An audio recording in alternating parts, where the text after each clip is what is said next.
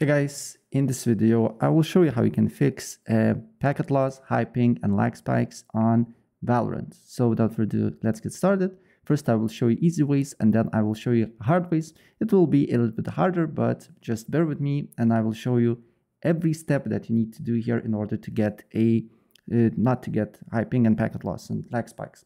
So without further ado, let's get started. First of all, open up browser. Then you need to just write Valorant server status, and then press on the first link here and open up this. Then select Valorant, select your, as you can see here, your server, continue, and then look if there is no reports. If there is no reports, this means problem is on your end, on your internet connection, and not theirs. If there is some problems, you can't do nothing about it, you just need to wait. Then what you need to do here is to go to fast.com and test your internet speed. If you have good internet speed, you're good to go. And if you don't, maybe limit some devices and restart your router. Then what you can do here, you can go to on search, write cmd, right click on it, run as admin, cmd. And then you need to put few commands. So first one is ip config /flush DNS. Another command is nesh winsock reset. And after that, restart your computer. Then what you need to do here is to go to settings. On settings, you need to go to a network and internet, advanced network settings, and reset your network. If you're using Wi-Fi, you need to put your password again. If you're using internet cable, don't worry, you don't need to do nothing. Close this, then go to a control panel. Control panel, look for network and sharing center, small icons. Then look for change adapter settings. Find your internet connection, right click on it, properties, internet protocol version 4. Use the following DNS server addresses, and on preferred DNS server write 8.8.8.8, and on alternate DNS server 8.8.4.4, and apply the changes.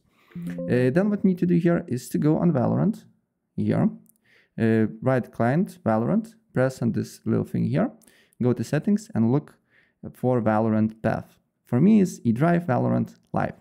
So I just need to then open up a file explorer here, then press on this PC, and then volume E, Valorant Live, and I will find exe file. So you just need to copy the path, and then you need to go to Windows Defender Firewall, allow another app, change settings, allow another app, browse. And then paste the path here, and then add it here. If you're getting error, like I do, this means Valorant exe already added, so you don't need to worry about it. So you hit cancel, but do not close this window here because we will need this. Then what you need to do here is to go to virus and threat protection, then select a manage settings, then exclusions, press yes, add an exclusion folder. And then again, paste the folder here, and then select live or Valorant, and then just select folder.